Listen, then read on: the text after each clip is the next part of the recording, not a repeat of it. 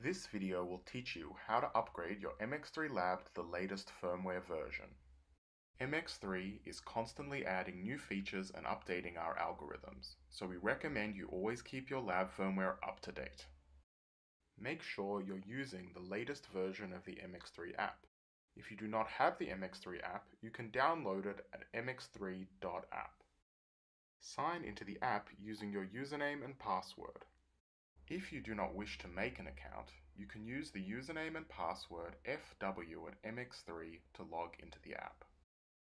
If this is your first time using the MX3 app, you will be prompted to set and confirm a passcode.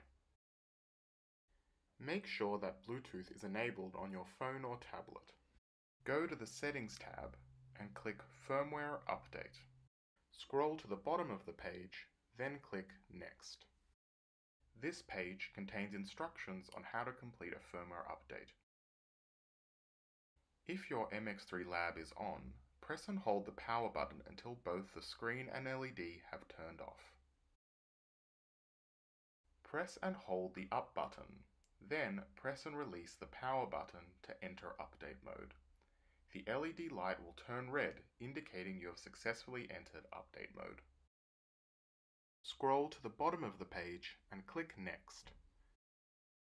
Your lab will now appear in the MX3 app. Tap on that lab ID to initiate the update.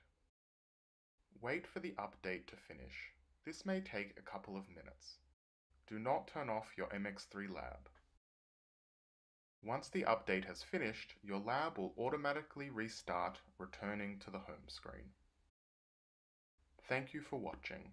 For more information, visit mx3diagnostics.com.